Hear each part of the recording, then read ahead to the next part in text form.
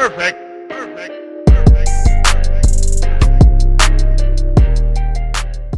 Hey dolls, welcome back to my channel. Today's video is going to be a quick, easy, and straight to the point because we all know we get protective styles in our scalp. Ooh, child, it be itching, okay?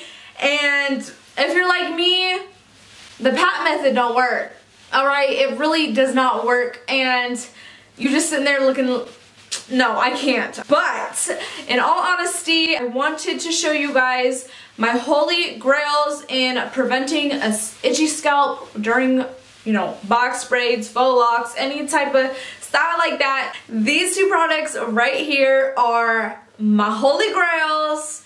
The best thing that has ever worked for me, especially if you don't want to wash your braids just yet, you still want them to look nice and sleek.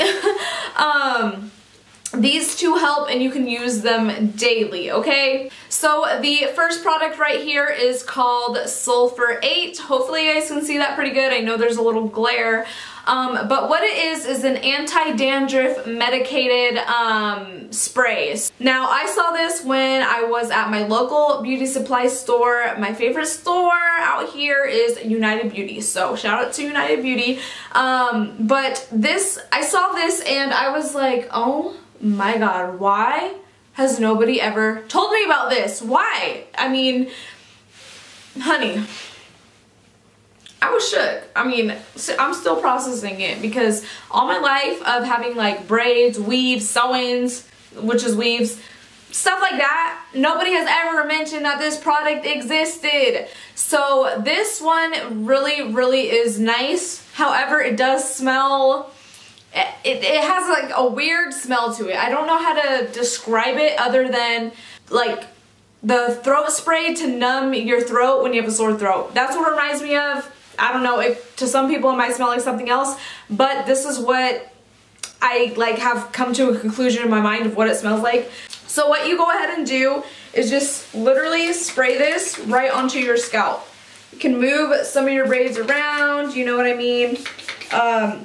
And it comes out in a nice mist where you can feel that it's saturating your hair and all that, but it's not too much. It's not going to be dripping everywhere. Now, you can use the Sulfur 8 all by itself. You don't need to use this product. However, I've recently started using them on and off. So some days this, some days that, some days both. But today I'm going to show you both because it is really important. And it is the Do Grow Mega Thick Formula Hair Oil.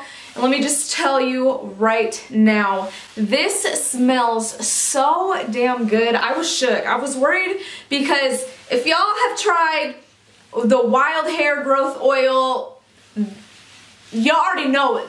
It stinks, okay? So with this, I was not sure about what to expect. To be honest, it couldn't be any worse than the Wild Hair Growth Oil. I don't know. I'll put a picture somewhere on the screen. If you know what I'm talking about, comment down below. But basically what this does is it thickens damaged, weak hair, and it promotes new healthy growth. It hydrates your scalp, keeps it nice and moisturized, and really it's full of a lot of natural oils. So what you do with this is you take the top off, and it has a small nozzle right here, and as you can see, this is what the oil looks like. Nice and hydrating, and like I said, it smells so good. This is the best hair oil I have ever smelled. So what I do with this is just go ahead and apply it everywhere where my braids are parted to really just saturate my scalp, keep it nice, healthy, hydrated. So what you're gonna go ahead and do once you apply your oil is just rub it into your scalp nice and gently. I mean, you don't really want to mess up the foundation of your braids, so don't go crazy, but it really does help with moisturizing, and you can definitely tell the difference immediately when you put it on that your scalp feels nice and hydrated and ready to conquer the day without going like this every 5 minutes.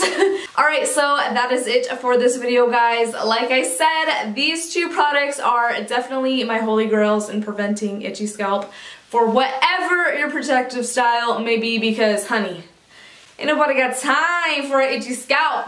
But anyways, that is it for this video, guys. I hope you liked it. If you guys want a tutorial on this hair, don't worry, this video is coming soon. I know it's weird, I'm making the maintenance video before the actual tutorial, but y'all let me know that you wanted to see the tutorial, so your girl's gotta come through and provide it for you. Again, that is it for this video, guys. If you liked it, don't forget to leave me a thumbs up, and I'll see you in the next one.